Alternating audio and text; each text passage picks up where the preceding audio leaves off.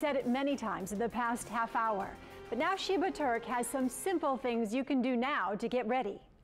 Many of you have been through hurricane seasons before, but there's always some good reminders about what you can do to be prepared. First, develop a plan for evacuating. That's in case there's a need for it this season. Think of where you'll go and how you'll get there. Consider what to do with your pets as well.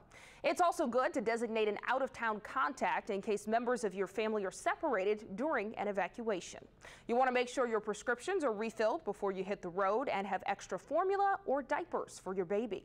Make copies or scan important family documents and insurance as well as bank records. And get extra cell phone chargers to take on the road or a solar charger or car power inverter if you stay at home.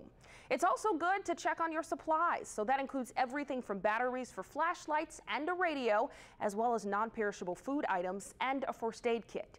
If you stock up on bottled water, plan to have 1 gallon of water per person per day for at least 3 days. If you or someone in your family has special medical needs and will need help evacuating during a storm, you'll want to sign up with your local parish. In Orleans Parish, you can call 311 or visit ready.nola.gov.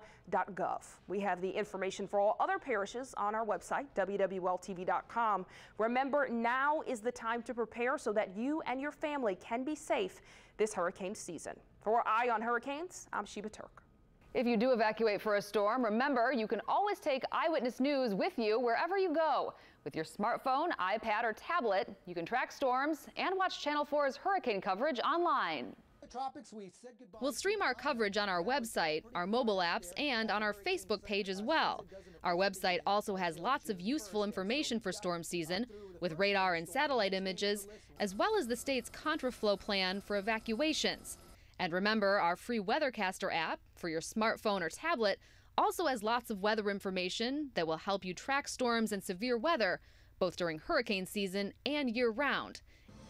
We hope for a quiet season, but also hope the past half hour has reminded you to take steps now to get your family prepared. And no matter what comes our way, you can always count on WWL-TV and WWL-TV.com to be there in the event of any weather threats this storm season. It's what we mean when we say we're keeping our eye on hurricanes. Thank you for joining us. The Eyewitness Morning News.